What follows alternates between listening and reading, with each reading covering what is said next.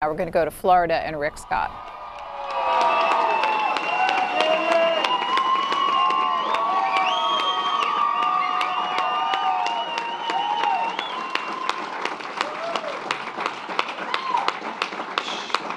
She has been by my side since my first year in office, and she built a great campaign team, and they worked day and night. So Jackie and the entire team, thank you.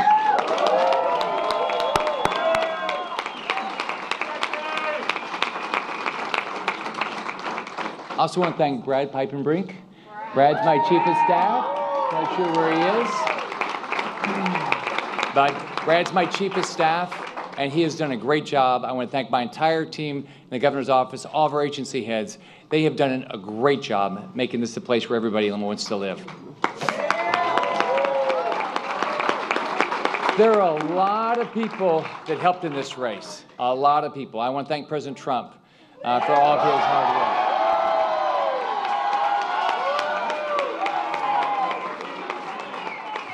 I want to thank Vice President Pence. I want to thank former President George W. Bush who helped us. I want to thank former Governor Jeb Bush. There's a lot of people that came down to make sure we got the vote out. I want to thank Senator Lindsey Graham.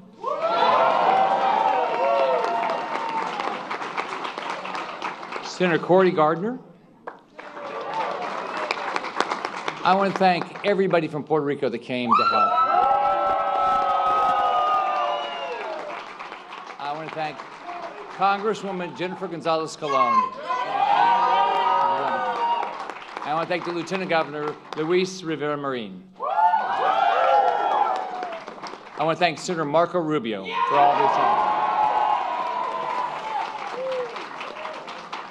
And my Lieutenant Governor, Carlos Lopez Quintero.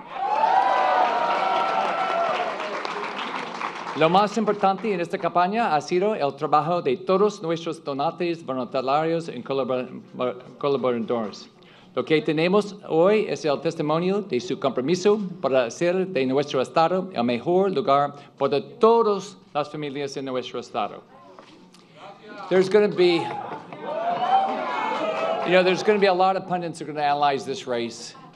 There's a lot of people who are going to pour over all those inaccurate polls.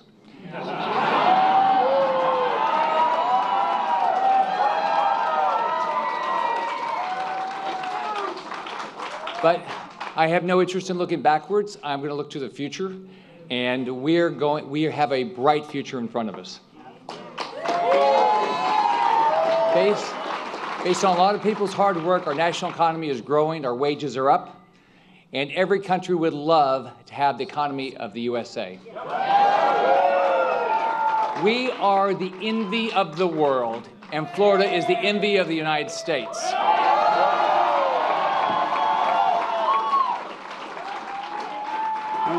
When you see all the success, it's shocking to see that people actually suggesting we embrace socialism.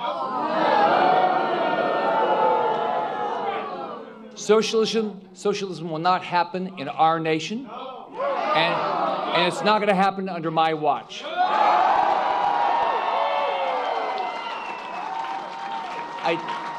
I didn't go to Tallahassee 8 years ago to be everybody's friend. I'm not going to D.C. to win a popularity contest. I'm going to D.C. to get something done. I put out a 10-point plan that I believe in. I know the press corps in Florida decided not to read it or spend any time on it. We all know that change is never popular, especially when you're talking about how you're going to change government.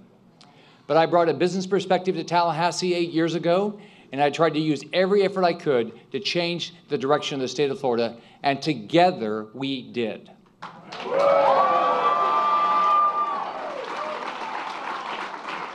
Together we reinvented state government in Florida, and we're going to do the same thing in D.C. The federal government is frustrating. It's outdated.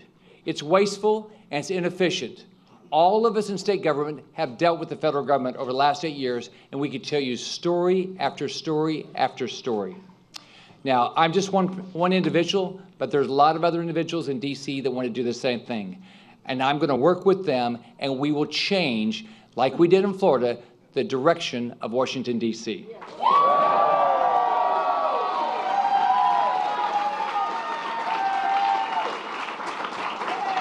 We didn't accept government incompetence in Tallahassee, and we're not going to accept it in D.C. I will not accept it as your new U.S. Senator.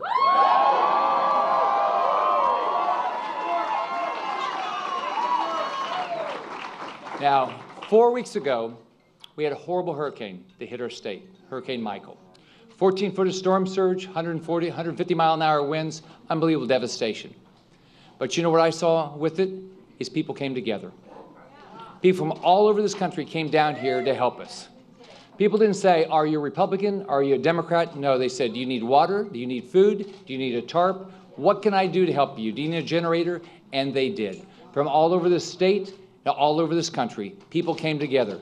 We can do the exact same thing in Washington.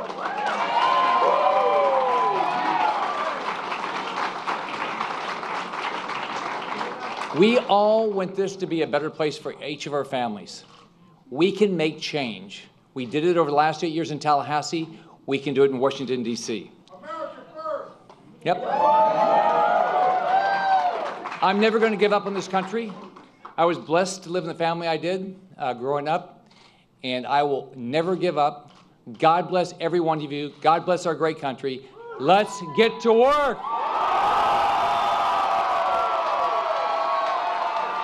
Raise your hand. Here, come on here.